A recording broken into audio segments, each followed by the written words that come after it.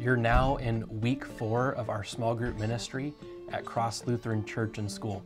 And I'm thankful that you've stuck with it all the way till now, spending time together with God's people and spending time each week in God's Word. God's Word is a really important thing for us to be able to lean on, especially at times in our lives when things don't go the way we would have anticipated. And certainly at times in our lives when things aren't going the way that we'd want them to go. And that's something that shows up in this story. There was a firefighter who had worked a very long shift, a long day at work that day. And as he was driving home, he fell asleep at the wheel. And on the road, he veered into another vehicle. And he killed the driver of that other vehicle, a mother named June. She was pregnant at the time, and she also had her 19-month-old daughter in the car with her. The mom died, the unborn baby died with her, and that 19-month-old girl was severely injured in the crash too.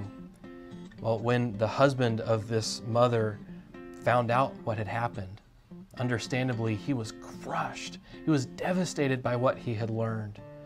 But this husband was a Christian man.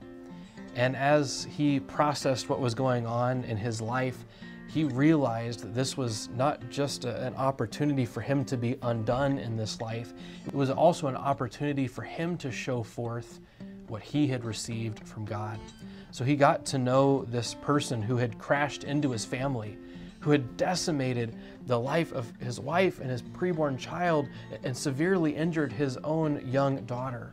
And as he got to know the man who had crashed into them, they got to meet regularly. They had coffee together about once a week. And eventually, whenever the time came for the court to hear all that had happened, this father asked for the man's sentence to be lessened. This firefighter who had killed his wife and his unborn child got to receive forgiveness from the other man. And what that man said when asked why he was doing all of this, what he said was, he said, "You forgive as you've been forgiven."